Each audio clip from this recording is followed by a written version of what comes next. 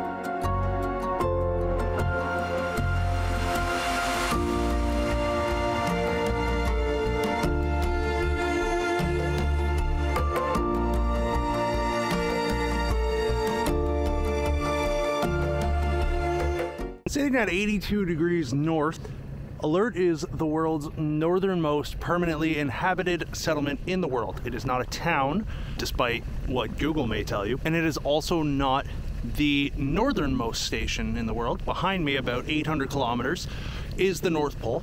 And there is a station there, however, it's not permanently occupied. In fact, it's only occupied for, I think, a month of the year because of the conditions up there. However, since 1950s, Alert has had a permanent population, rotation of staff, starting with Environment Canada, followed soon after by the military, and then civilians like myself who, continue to keep this place running and growing and doing its job. Time for a quick tour. This is the Habitation building. This is where we live and spend our time when we're not working. Not surprisingly, there's a trading post where you can buy anything you forgot to bring up, or even get souvenirs to send home. Like these cute stuffies that my nieces and nephews are hopefully appreciating. Because there are several organizations that use the station, it's evolved over time to fit the needs of many people. And the rotation of new and returning staff also bring their own ideas for making the place a comfy home. So there's always something to do, like coffee clubs, hobby clubs, and game nights. There's even a cinema where we have movie nights, a barbershop that I have clearly never been to, and a PC game room. There are tons of hangout spots in this deceptively large building. There are 2 bars, a chapel, a computer room, and 2 impressive, huge, fully equipped gyms.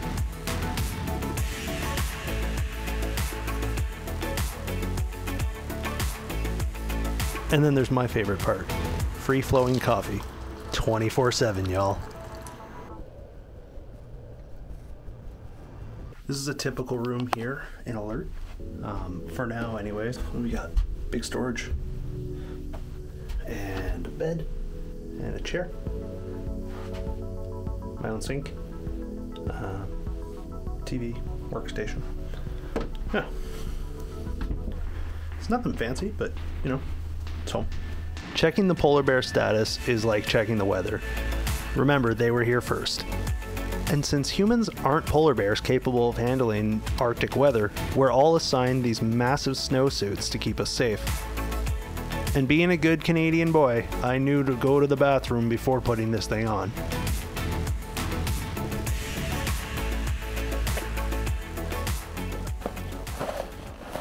Being outside in the Arctic is one of the most serene experiences. It's so quiet and peaceful. In fact, one of the mottos up here is to embrace the peace, which I luckily got to do every day.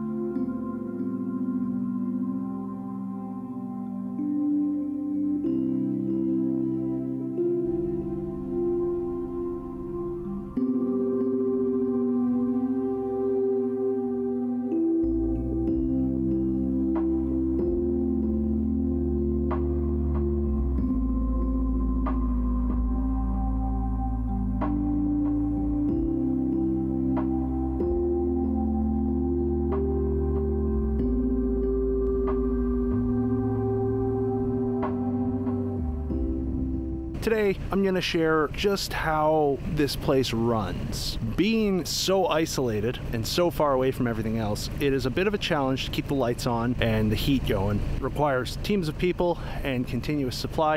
And I'm gonna show you a little bit of how that works, because that's what I got brought up here to do, and why not share what I know? For it all to work, because it is not connected by any roads, as you might imagine, there needs to be a continuous supply brought in. And that all comes from here.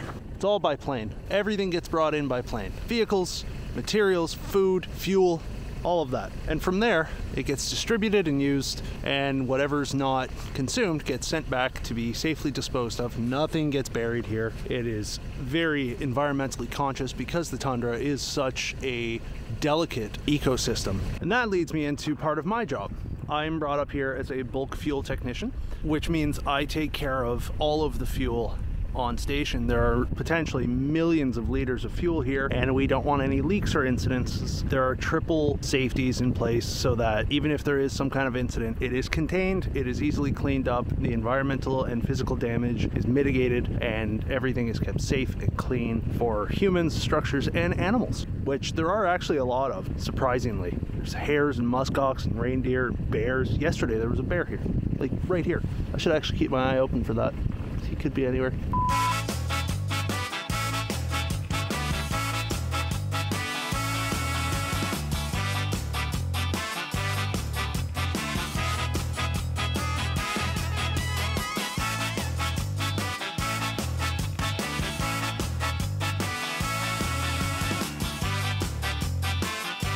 So when I was telling my friends about this, they had lots of questions. Basically, the way it works is that planes come in, and as you might imagine, they have fuel. But unlike a car, planes have the ability to unload fuel as well. I was also asked, well, Tom, if it's on the ocean, why not just bring in ships? Alert Bay behind me is too shallow for any major barges. Also, you can tell it's covered in ice, as is the rest of the ocean, so you would only have a couple of weeks to get everything up here, and that just won't work when you have people continuously using fuel for power and heat and hot water and cooking. So generally the way it works is that planes will fly in and pull up onto the runway. Then, in this beautiful room, we hook them up to one of several hoses, whether we are unfueling or refueling, and distribute that fuel down to the appropriate tanks. These gigantic tanks behind me house the 3 different types of fuel that are brought into Alert. There's jet fuel, domestic fuel, and diesel. From the hose shack just up the hill a little bit that we were just at, the fuel is then brought down here and goes through a series of pipes and valves and filters and pumps, and then gets distributed into the appropriate tanks. As you might imagine, you don't want to mix diesel with jet fuel. Whether the fuel is being pumped to the diesel dispenser or to the buildings or onto a plane, all of that comes from here. This building, unfortunately, is not heated and is by far the coldest building, but that doesn't bother the fuel at all because, fuel is not water and we don't have to worry about it freezing so much. To simplify operations and supply, all of the buildings up here are run on domestic fuel, which is very similar to jet fuel. Jet fuel is separated and is reserved for the planes, and then all of the vehicles run on diesel. It just makes it easier. It's ultra low sulfur diesel, so the emissions are minimal. It's a really simple and elegant system, and it's actually kind of impressive. The diesel system is the shortest loop. It comes from the airstrip through the pump house into the tanks, and then is pumped just over there where there's a dispenser station where all of the vehicles refuel just like any other gas station, except this one is gigantic and also very cold because you have to stand outside. From the airfield, fuel that is destined for the buildings and the general operation of this place gets pumped up to these tanks here where it is stored. There's much more room. Each of these tanks can hold hundreds of thousands of liters and can run this place for days, if not months. From these tanks, behind me is a little building. Inside, another set of pumps and controls, and it gets furthered to another tank. They like tanks up here, which I guess is better than just jerry cans and buckets, so I shouldn't complain. All right, fuel has made it from the plane, the lower tanks, to the upper tanks, and finally, to this tank. This tank is lovingly referred to as the day tank. It is the smallest, and it is used to supply all of the buildings in the main compound. All of them are piped in and connected to a pump and a loop.